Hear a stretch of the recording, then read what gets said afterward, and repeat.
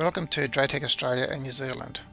My name is Roy Panetta, and in this video I will show you how to configure the DrayTek Vigor130 router for VDSL bridge mode. This configuration is often used when you have to interface a broadband router such as the Vigor130, which has a gigabit Ethernet WAN interface to a VDSL service. Before starting, ensure that the Vigor130 has the correct firmware installed that supports NBN VDSL2 connection. The recommended firmware can be downloaded from the DrayTek Downloads website. You will need to select the firmware with modem4.zip in the name. This firmware supports VDSL2 vectoring, which is required for the NBN.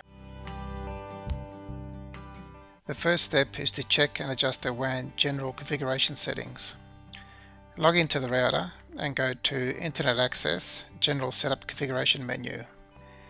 Select VDSL2 only for DSL mode to speed up the line detection process. Some ISPs may require a VLAN tag for the VDSL2 connection.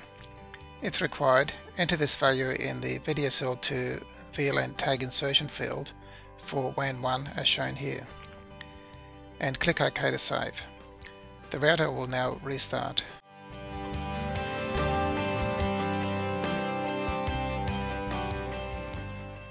Now to configure bridge mode, we go to Internet Access, MPOA/static or dynamic IP configuration menu. Select Enable. On the bottom left of the page under Bridge Mode selection, select Enable Bridge Mode. Now click OK to save the configuration. The router will now reboot.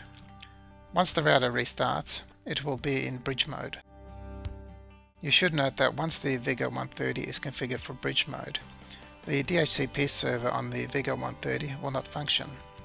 If you need to reconfigure the router, you will need to configure your PC to have a static IP address in the same subnet as the Vigor130. This allows you to access the web interface.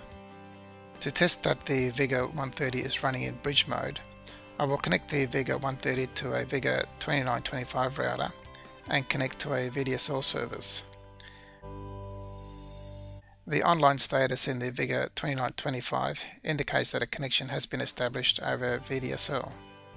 On some routers such as the Vigor2925, you can monitor the attached Vigor130 WAN status. To enable this function, go to System Maintenance, Management menu and enable Device Management as shown here. Thank you for watching.